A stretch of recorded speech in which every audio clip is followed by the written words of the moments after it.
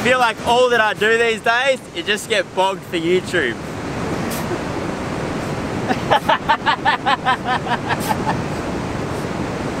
Not what you wanted, right?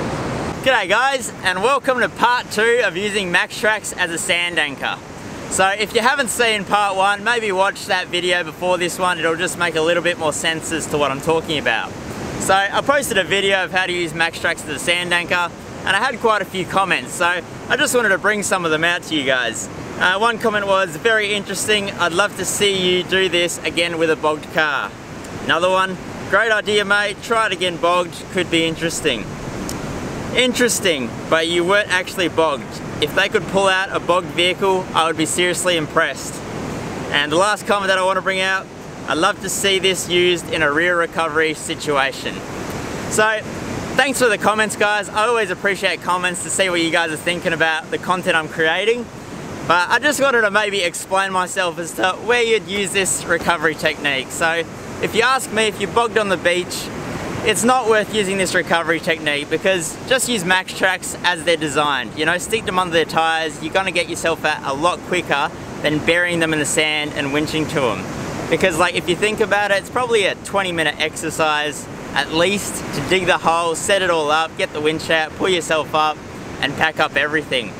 So that's the way I look at it. Now you may be wondering then, what is the purpose? Like where would you use this? Well, here's one example of where I think you could use this technique. So in this footage here, you can see a friend of mine got himself into a bit of a sticky situation. There was a lot of erosion on the beach and it was probably a 1 meter to 1.5 meter drop where this happened. So we all make mistakes and unfortunately this was a little bit of a bad choice on his part. Justin said I could totally use this footage as long as I didn't bag him out too much. But anyway, in this situation here, if we could have used the front winch on his car just to hold his front end up, because there was quite a bit of an angle on this section that he was stuck on, it would have been a lot easier to winch him backwards without the front of the car sliding down. Now we did manage just to use my winch just to pull him backwards and the Maxtrax to support the weight of the car, and that worked fairly well, but it just would have made it a little bit easier if we could have buried the Maxtrax over the hill and use the front of his winch to just hold the front of the car so it couldn't slip towards the edge of the little erosion bank. So that's kind of a real world situation where it'd be probably good to use this technique.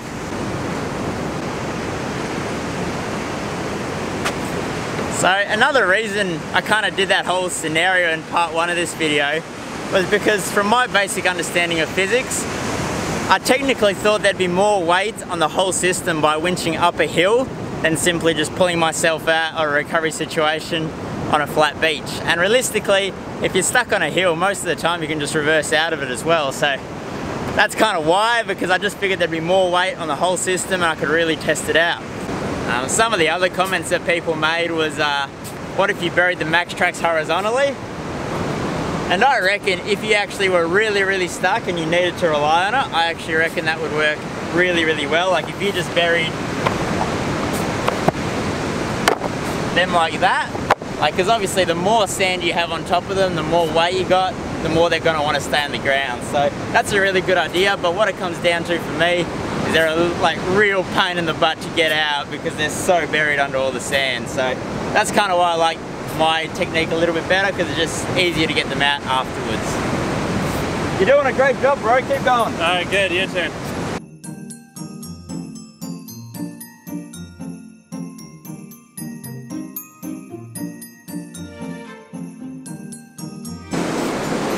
I feel like with all this digging we're doing, we might just stick the car up.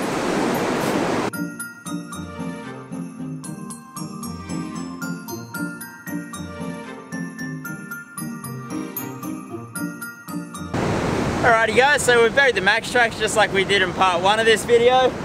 So for your personal enjoyment, let's do this.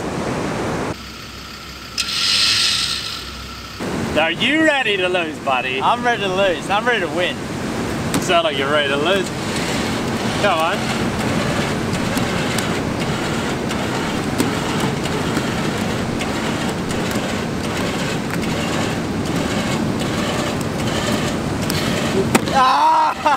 Pay attention, mate. What, are you distracted? I'm not distracted at all, mate, alright? Yeah.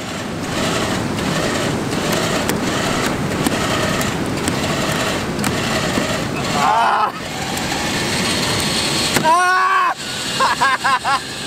Cover it. Oh, keep going.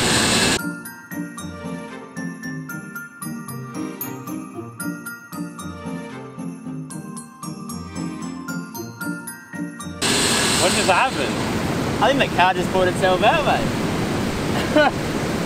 You want to keep? It's bogged. You want to keep playing or what? I guess so. You ready? Yeah.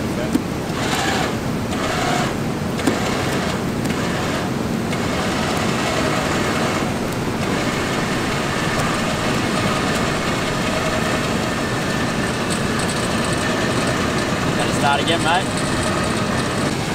Tell you what, this sure is a nice way to recover your car, eh? Pretty easy.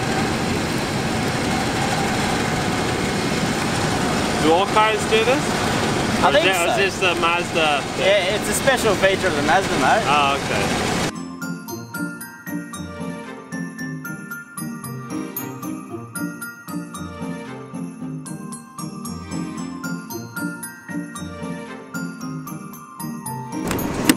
Yeah, got it. Alright, alright. Yeah. I think we have a winner. It was definitely me. I hate this game, alright? Alright. Anymore. Alrighty guys, well that's how you lose at cards. Nah, but cheat. oh really? Yeah, you cheated. But there you go guys, can a car get itself out with the Maxtrax sand anchor system? What do you reckon? We just left it in drive in low range and it just putted out, so Proof is in the pudding. proof is in the pudding. So if you got more comments, chuck them down below. I always enjoy reading them, and we'll catch you in another video guys. Thanks for watching. You ready to And lose if you it? still don't believe us, make your own video and show us how it's done. That's right. So you want to play another game or what? Yeah, may as well. Alright. I need to get back my reputation. Let's see if this works. Probably won't. You'll probably break your car, snap your chassis in half. It's a Mazda, you know.